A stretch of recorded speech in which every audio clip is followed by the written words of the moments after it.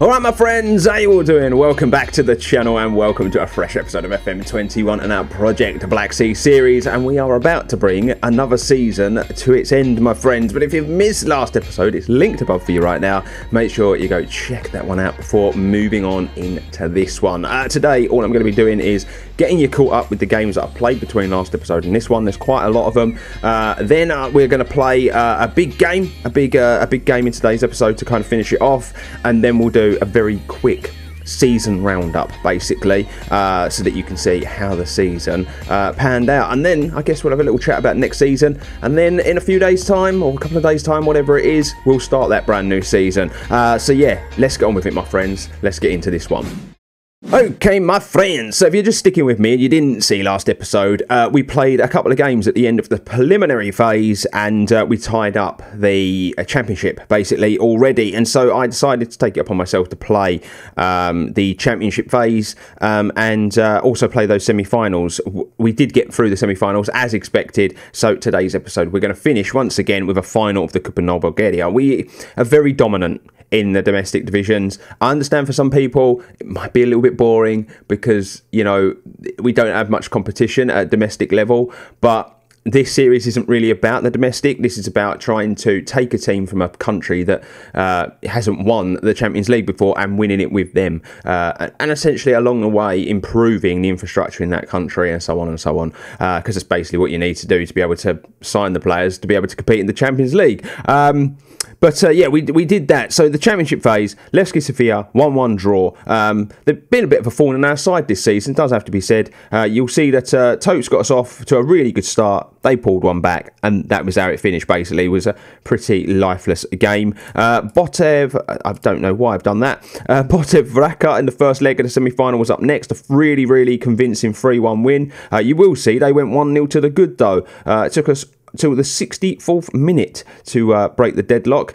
Clicking with a goal, Rusanov with one, and then Idradi from the penalty spot. And yeah, really, really good stuff from the lads in the game. Then we came up against Ludogorets, once again, a 3-0 win in this one. Really convincing 3-0 win. Yankov with a goal and Kostov with a brace. Botev Vraka's second leg, it was a 3-1 win again, so 6-2 on aggregate we go through into the final. You'll see that Damyanov, Rusanov and Iradi with the goals for us. They did grab themselves one in the 83rd minute, but that was all that was going to be. And then we came up against Botev Plovdiv, who the team were actually going to be playing in the final in the league. We beat them by 2-1. Fristov, OG and a Topazov winner basically got the job done for us. And then after that, we played CSKA Sofia, 2-1 win in the game, and you'll see that it was 1-0 through clicking. Then So pulled one back 82nd minute, but a few minutes later, Kostov with the winner. Absolutely beautiful. And the form this season has been unbelievable, really. The only place we've tasted defeat is in the Champions League, and I think that just shows you how dominant we've been in the domestic leagues. I will take you over to the league table so you can see what's going on, because we're not really going to be looking at this too much. I have got one more game to play in the league, but I'll play that off cam, and then we'll talk about this season at the end. You will see Kostov is just 2 goals off being top of the goal scoring charts. He's had a very, very good debut season for the football club, absolutely dominating the average ratings, which is no surprise. Lovely to see Zhivkov up here with a 7.3, considering that Zhivkov hasn't really played too much football this season. Topazov with 13 assists as well. He's tied with a couple of players. Kostov's up there for man of the match. He's 16 clean sheets for Petrov. Malinov obviously with a record that we don't want to be talking about. But before we get into the final, I just want to show you how it all basically got to the point that it has. It's been a relatively easy run to the final this year, does have to be said. A 2-1 against Strumskar, a 6-1 against Maritsa. Bero was a difficult one. They took us to extra time, but then 2 3-1 wins in the semi-final, and it's very, very good reading, isn't it, ladies and gents? And it really, really kind of sets this tie up nicely. So I guess without further ado, we should just get into it, ladies and gentlemen. I'll show you the team that I'm going to go with. We're at full strength, and I'm looking forward to this one. There's going to be big changes in the summer. I'm going to throw that out there now. We've actually got a bid in at the moment for Dimitriov. A few players want to leave the club. They want a new challenge. I think there's going to be some big changes in the summer. But I'm confident that the team is going in the right direction, though. So not too troubled by it, basically. But we are going to go with Petrov in goal. Marjanovic and Tasev are going to play fullback. Krasado is going to partner Malinov in the centre back positions. Yankov and Pozgai are going to play centre midfield. We're going to go Damyanov down the left, Topazov on the right, and Gagliardi in the cam position. Kostov is, of course, going to play striker. I'm looking at that, and yes, clicking. Where is he? Clicking. I'm not playing in the final. I'm going to give Damyanov give Damyanov the nod, and Lesko is injured, so that's why he isn't involved either. No problems with clicking. He's just cup football. I like to give other people a chance. So here we go, my friends. It's time for another cup final. Yeah, we've played in a few of these, haven't we now? And I know it's getting a bit silly. It's getting a bit boring, isn't it? But I'm open for good things. I really am. I'm open for good things in this final.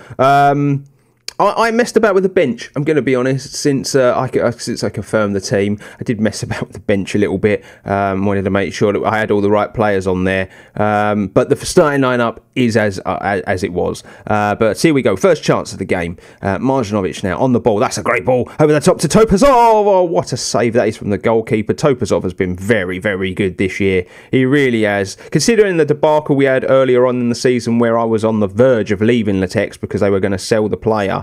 I've been very happy with the season that he's put in this year. This is going to be a hard game. I'm just going to throw it there because Botev have been very, very good this league season. I've got their number. I've had their number this year. I've been very good against them, but they've had a very, very good season. So I don't think this is going to be easy. And as you can see from the stats, they're on top of the game. A lot more shots and a lot more chances created. We'll just try and get something out of the boys here. But here we're going to face a free kick now. Ball in, well headed out. Good defending from us. Can we win the ball back again? Oh, I thought Gagliardi was going to be away there. Not to be.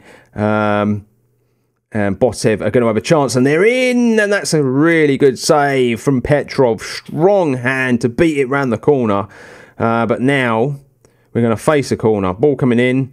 And it's well defended again. We are very, very good at the back. We're solid. Crasado, this is probably one of the first chances you're really getting to see him, I believe.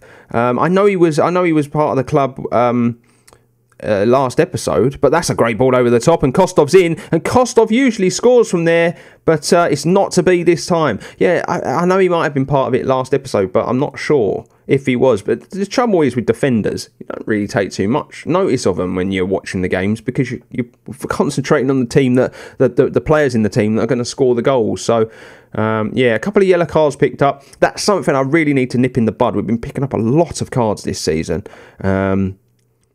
But I don't like using the stay on feet instruction, because then I don't feel like you actually try to win the ball. And Damyanov, that's really good from him to get in and nick the ball. And now he's going, oh, he went down a dark alley, but this is going to be a penalty. And Topazov has been taking them when Iradi has not been involved this year, and he's been pretty good from the spot. But can he put this away? Yes, he can. And Topazov's 13th goal of the season puts us 1-0 in the lead in the cup final. And it is absolutely Ramo in this cup final. There are bodies everywhere, ladies and gentlemen. Angelov's picked up a knock for Botev. Angelov's a player I am keeping an eye on. I might bring Angelov in this summer if we get enough money. Oh, Jesus, 2 injuries. Gagliardi and Malinov knocks. The time was at 53 minutes. That suggests that's a pretty bad injury to Gagliardi. But let's tell the boys to carry on, get back out there. Malinov, I'm going to make this change. Andonov's going to come on. I really like Andonov. I think he's a top-notch player that we can bring in for him. And we've had to make 2 changes before half-time, so it's a little bit concerning that we've only got 1 more. I'm going to just do a few instructions to make sure that they can't get in behind, just because, as I've already said, Botev are a good team. But yeah, it seems weird that it said 53 minutes a little while ago, but now it's 52. But it's just, it must have been so much time added on. Hopes that's a really good ball into Kostov. He's in. Can he score? No, he never looked confident, did he? He never looked confident.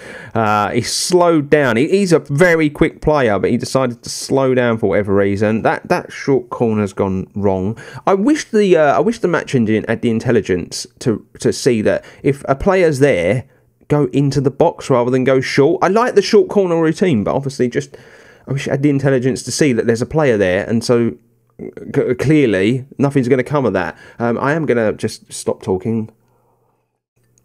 I got a cup of tea. I went out last night and I'm feeling a little hungover, I'm going to be honest. Went out for a bit of dinner with the wife.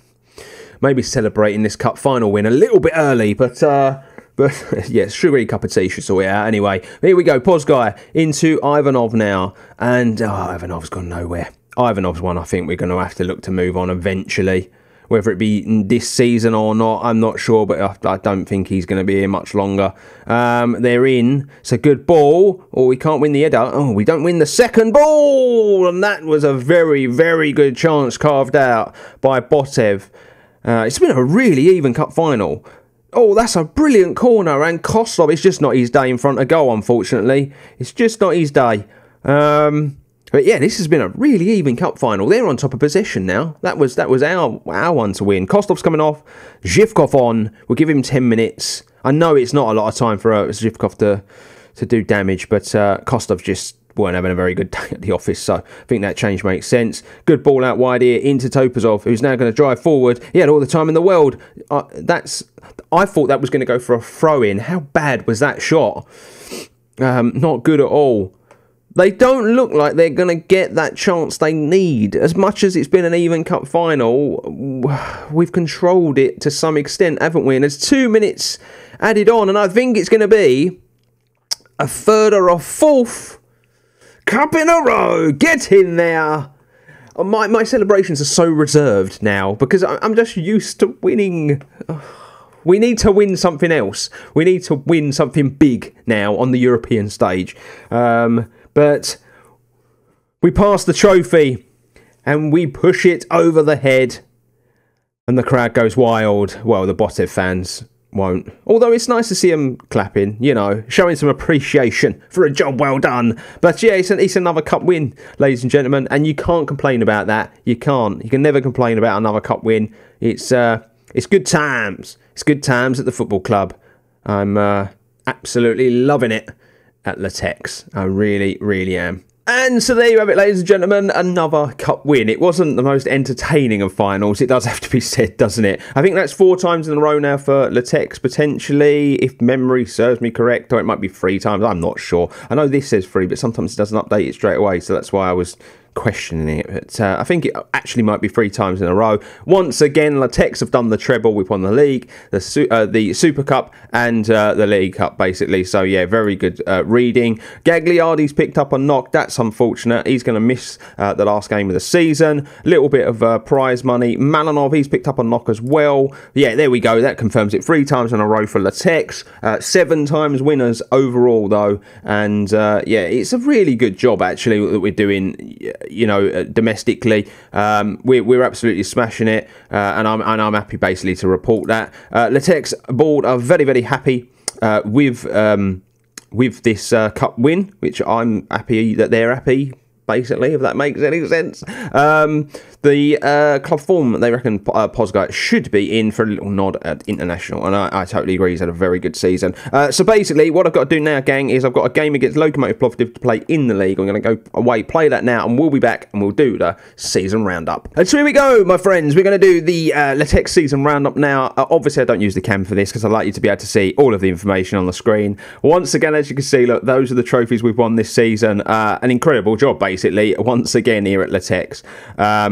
And we've got 2 years left on our contract. I was just taking a look at that before I jumped into this. I think it's two years, I think it said. So I don't know what I'm going to do. I don't know if I'm just going to carry on at Litex, see the contract out, and then see what jobs are available or what. But I don't know. I feel like we need a drastic change this summer for the club to really push on and go anywhere. But this is the new arrivals. This is kind of how this stuff panned out. You'll see that Crosado did come in that January. You guys have not really seen too much of Crosado because he came in at a point where the season was pretty much over, but he's been very, very good for the money that we paid for him. 12 appearances, a goal, an assist, and just solid at the back, like really, really tightened us up and has formed a really good partnership with Malinov already. Clicking came in, obviously, this summer as well. We didn't pay 4.7 million from him up front, and same for Crosado. Like, remember, this just gives you the fee that you can eventually pay.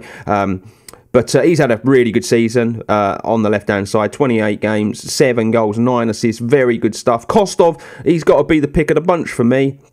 I genuinely think he's had an unreal season. 35 games played, 26 goals and 7 assists. Really good. Magnusson was another one that came in. He's played a few games for us. He kind of had to get it done. The board, see these board opinions.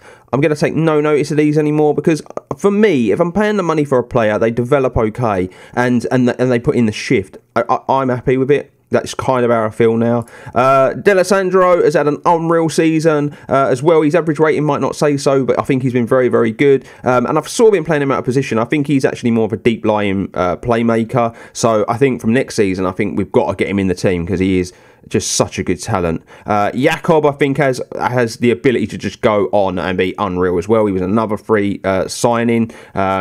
We've got the minimum free release clause in there that I want to try and get out this summer. And then Bogdan Stratton's been all right as well. Lots of his stuff is off the bench. And then you'll see there were a couple of other youngsters that we brought to the football club that didn't get any game time. Transfers out. Obviously, we did sell a bunch of players, loan out players and whatnot. But yeah, the signings this season have been very, very good. Season to remember once again, ladies and gentlemen. We finished the season undefeated. Obviously, this only shows you the preliminary phase, which I find really frustrating. I wish it showed you the whole thing. But yeah, we have finished the season undefeated. I think it's 3 draws that we had. So whatever wins it is, I can't do the math off the top of my head right now. First position, obviously, the home attendance is up once again. We're filling it 73% now, which is pretty good. Radislav Kostov with 20 goals this season is top notch for us. Champions League didn't go really as we wanted it to go. We got that one win, didn't we, against Leipzig, which was amazing. It's our first win in the Champions League since we've been playing in it. And then the Kupa Bulgaria, as we know, we dominated that, and the Super Copa, it was an unbelievable game. So yeah, we've had a really, really good time with it this season. Really, really enjoyed it once again. Moments to remember: the 6-1 against Maritza in the Cup was obviously the biggest win. Match to remember was the 4-0 against Zagreb, apparently. I would have said the game against Leipzig in the group stages was a bit more memorable than that. Goal of the season came in this game as D'Alessandro executed a 23-yard finish.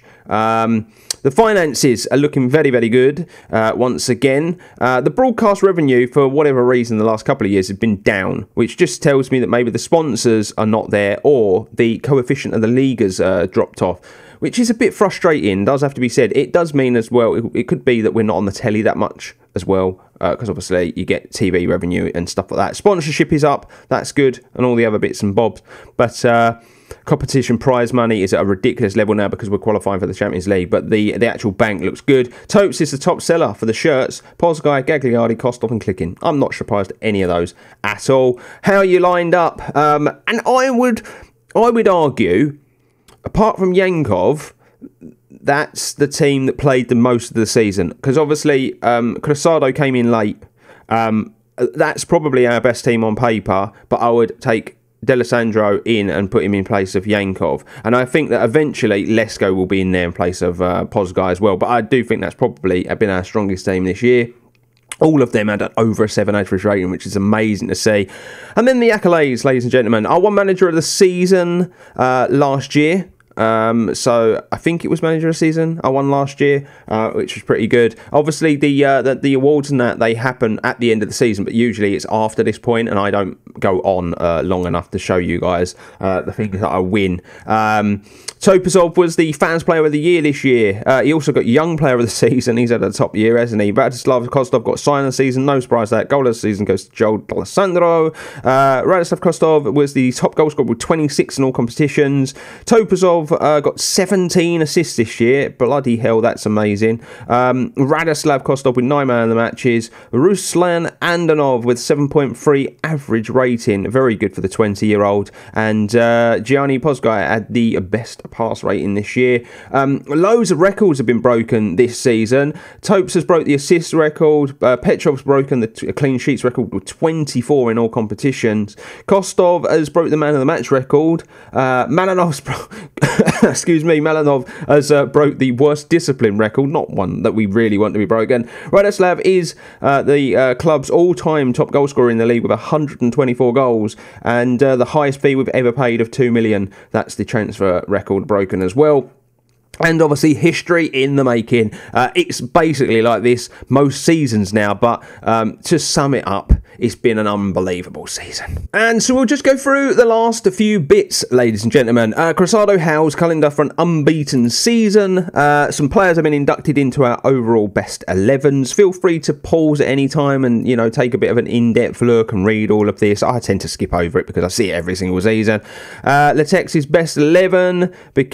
Other players to feature in that side, where are they now? Most of them are probably retired, I would imagine. Litex Lovech side of 2021. Club Vision, develop young players. It's all about the same, isn't it? Develop the best youth system in the country. Now that is an interesting one, isn't it? Yeah, I like the look of that. Win the FBet League. And yeah, just basically continue on. We'll accept that because, you know, it's all hunky-dory. That's what we like to see. And I'll do the team meeting in a moment. We had a few injury problems this season. Training camp's already been confirmed. And last game of the season, we got a 1-0 win, ladies and gents. It was nothing too exciting. If I take you over to the competition screens, you'll see, this is what I said, 28 wins, 3 draws, 87 points. I believe that's the most points ever in a league season in Bulgaria, so I'm happy with that. We continue to break records basically season on season. But the thing I want to do at the moment, I want to go over to the squad and I want to talk to you about a couple of players that potentially are not going to be here, but I think have reached legendary status where the series is concerned. And so I think we have to give them a bit of a nod and let you know what's going to happen. So the first one is that of Oleg Dmitrov. He's asked for a new challenge basically. He didn't play a lot of football this season, as you can see. 3 appearances. Well, if we're talking about starts, he started 4 games in all competitions, came off the bench 12 times. And really, at this point in his career, he's 31 years of age. He probably wants to be playing a bit more regularly. He came to me, asked for a new challenge, and I've let him have it, basically. We currently have a bid in for him for 425k. I know it's a bit less than what he's worth, but you know, he's been here since the start, and you know, I'm not gonna stand in his way. He's been an incredible player for us. He really has. You know, he's been playing. You know, the first few seasons, played 30 odd games in those years, and then it did tail off a bit as we started to get better players that are a bit younger and whatnot. But I think he's been an incredible asset to the team. So we wish him well. He's probably going to be gone. And the other one, which might surprise you, is Radislav Zhivkov has asked for a move. I think this goes hand in hand with the fact that we bought Kostov in, who has done unbelievable in his debut season. Zhivkov just tailed off at the end of last year. He hasn't done it this year really either. He has scored goals, he has done it when I've given him a chance, but he's not going to play regularly, and I think that's what he wants. So I've agreed to sell Zhivkov. It is the end of an era because Zhivkov has been the player of the series, in my opinion. You know, we took the club on in this year, 26 goals. First year in the FBet 10, then it was 19, 21, 22, 17. That's his league seasons. But overall, he's been smashing it. There was one season in particular. Oh, I've got 37 goals in that year. 37 goals. And he has smashed it. And this year, he's had 12 games in the league. 8 goals. 2 man of the matches. He's been very good. But he wants to go. And I'm gutted. I am gutted. I'm going to be honest. Because I think he would be a great bench player. But he's 28. And I understand he probably wants to play a bit more regularly. So I'd imagine that Zhivkov will be gone as well. And then there's lots of other players that I'm probably going to think about moving on. You know, some of these players that have been loaned out. I don't think they're going to do it. Like Mitov.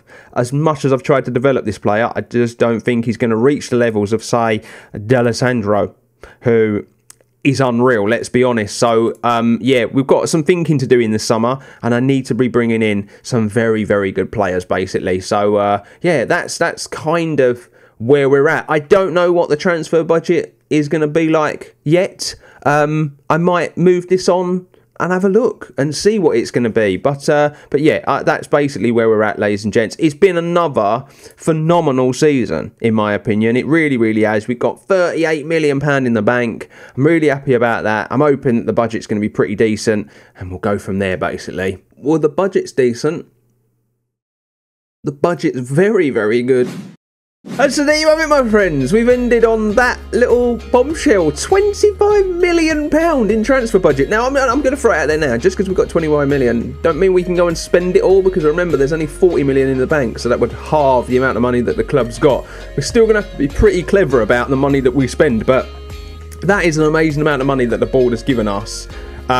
Yeah, that's pretty incredible. I'm going to throw that out there. I should say, by the way, that we have a new board in place. It kind of like it weren't really like a buyout. I think it just changed the president at the club. But this new president clearly seems as though he wants to push the club forward by giving us a bit more of a budget and trying to help us, basically. But that is the end of another season of Project Black Sea. I really hope you've enjoyed it, my friends. I've enjoyed it. It's been a top season. We crack on with a brand new one next time. I hope you'll be there to join me, and I really hope we've got some quality new signings to help us compete, potentially, if we get to that Champions League group stage again. But until then, my friends, if you are new to the channel, please consider hitting that subscribe button. It's really appreciated by me. Drop a like on the video. The more you do that, the more chance I've got of finding my way into suggested videos and things like that, my friends. But you'll find loads of information in the box below, the description box below, Discord, Twitter, all that stuff. I'm really, really active, so be sure to go and check it out. But until next time, salute you all, my friends. You stay safe, you stay humble, and I'll see you in the next one.